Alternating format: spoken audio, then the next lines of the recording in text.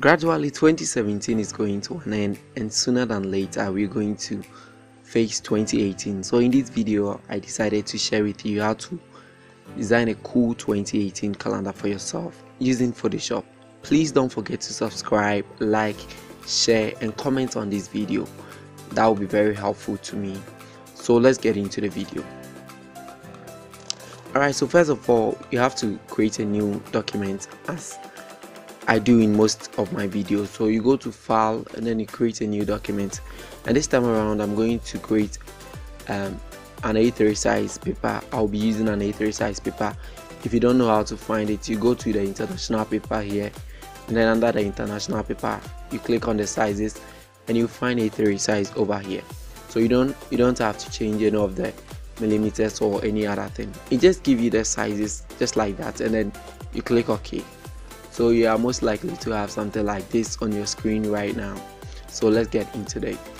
Now first of all I'll have to set some rule or guidelines that will help me. So I'll go to view and then I'm going to set new guidelines. So first of all I'll set a 5% guideline and the line will be here. So I'll go to view again and then I'll set a new guideline and 5. So definitely I'm going to deduct 5 from 100, then I'll get 95%, which will also be here, meaning this side and that side they are the same, right?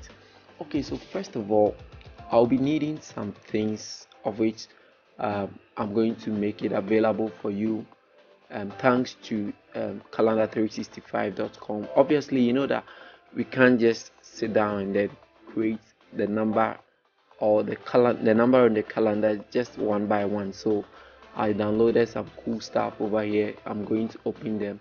So I have 3 things over here that I'm going to make use of, right? So first of all I'll select the rectangle tool over here, and then I'll draw a rectangle on top like this. So you can change the color from this side, and then let me choose any color. I think this is okay. Alright, so I'll press Ctrl T on my keyboard, and then I'll right click and select warp over here. So warp will allow me to transform this particular rectangle just anyhow that I want. So I think this is cool, and then I can take it up a little bit. Okay, so next I'll press Ctrl J and then I'll make a duplicate of the rectangle I have over here. So I'll select the second rectangle and then I'll change the color to something light blue. So let me bring it down, and then I'll press Ctrl T just to transform it a little bit, and then I'll take it up small. So I have a very nice thing over here. Alright, so let me go back again, and I forgot to add one of the guidelines. So I'll make a new guideline of 50%, and then I'll click OK. So I have this one in the middle, right? Okay, so now next I'll select my pen tool over here, and then I'll start from any point at this side. So let me start from here, and then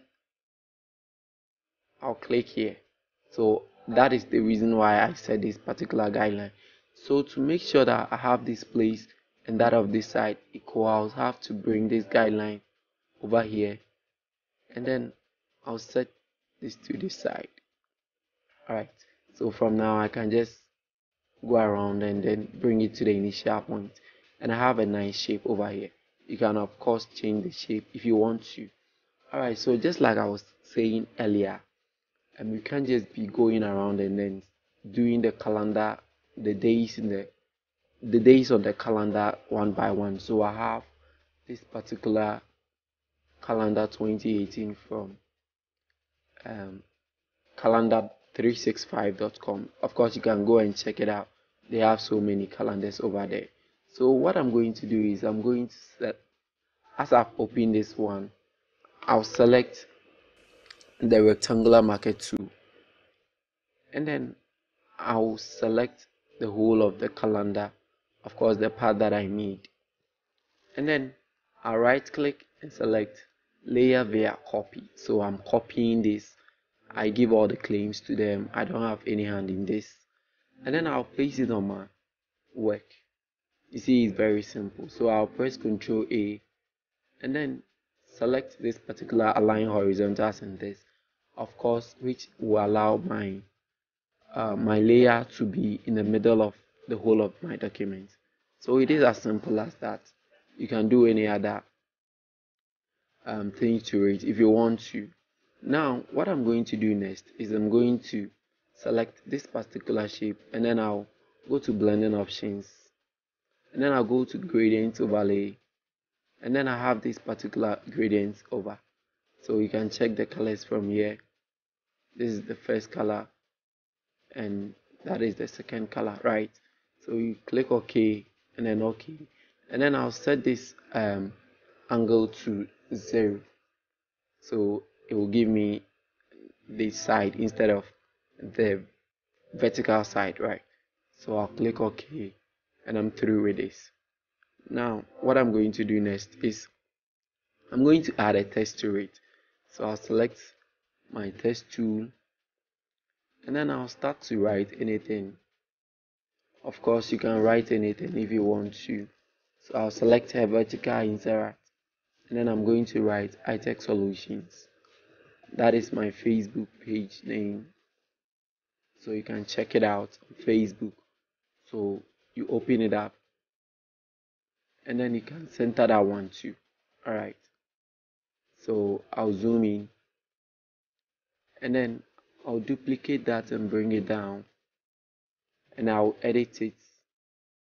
And then this time around I'm going to select Acrobat and the size I'll select bold and then I'll write computer and internet website. That is what my page is all about. So it's about computers and internet and then other stuff. So you just position it in the middle and then you can just transform it to be smaller a bit and then I think it's okay from here, right?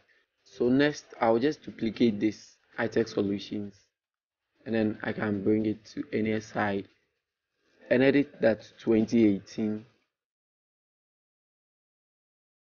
So position it somewhere around this place and then duplicate this one too and then I'll change it to calendar and then I'll take it to right beneath 2018, right? So let me go ahead and also create a rounded rectangle over here.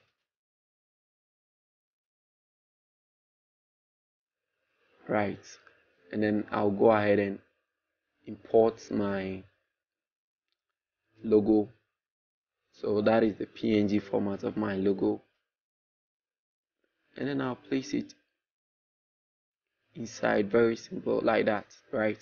So all that you have to be doing is replace any of them that you want with your own logo. If you want this template you can contact me for it. Alright, so it seems like we are almost through. So it has left with inserting our picture, right? So we just have to go and select the first rectangle, or let's say the background, and then I'll go to file, place, and I'm going to place this particular image. Very nice, right? So I'll just position it somewhere around this place very neatly and then I'll right click and rasterize. If you zoom in very clearly you can see that we have some part of the image that we don't want, so you just select the rectangular marquee tool and then you select that area and just delete it. So our calendar is ready, and of course if you want to add any other thing to this particular area you can just add it on. So I would like to add my social media account. So first is the Facebook, so facebook.com/graphics. That is my Facebook page. So let me position it in the middle and then right, so let me bring it down small and The next thing is Instagram.com/Say Innocent. That's my Instagram account. You can follow me, and then YouTube.com/Innocent K Boateng. So you can also follow me on YouTube or subscribe to my page if you are watching this video right now. So I'll just close the gap, and then we are good to go. So our calendar is ready, and then you can make any other changes. So if you want to place this particular image with any other image, you just have to get rid of it, and then you replace it with your image. Now let me show you a cool trick that you can use over here. We have this template right now. It looks very beautiful, it looks very nice, but if you want to change the color instantly, all that you have to do is come to the side, just select hue and saturation. Right, if you select this hue and saturation, it means that anything that you apply to this hue and saturation affects the rest of the layers beneath the hue and saturation. Let's experiment that. If I take this hue to the other side, look at what it's doing. It gives me a very different color, including my logo, everything. So it gives me a very different color. So let me take it to the blues, and I should have something very cool over here. You see how it works?